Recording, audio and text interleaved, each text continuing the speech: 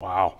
Riverton Park was looking to stretch their winning streak to a season-high 3 straight tonight and get some payback as well against South Vermillion, a team that beat them back in December in the semifinals of the Banks of the Wabash. Round 2 took place tonight at the Old Clinton Gym. First quarter, Luke Bush with the interior pass here to Ryan Straw for the opening points of the contest.